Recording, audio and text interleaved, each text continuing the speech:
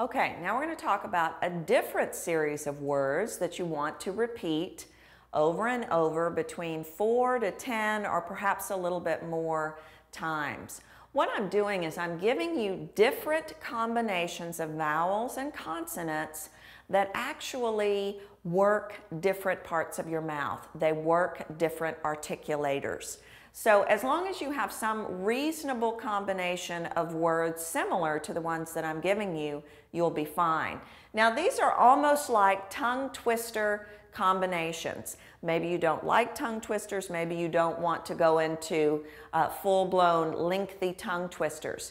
These sets of words are where you're going to use a part of your mouth and you're going to immediately have to come back and use that exact same part of your mouth.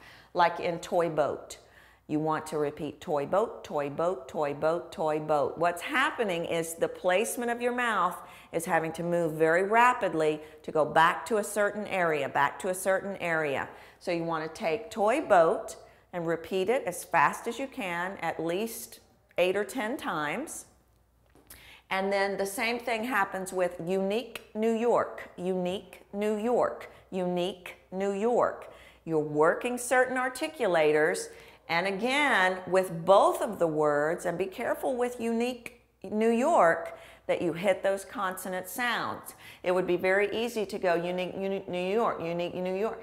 Well, if you skip over those consonants, it's going to make it where you can't say the words. So we're looking for unique New York. Combinations like this where we're jumping right back to the same sound.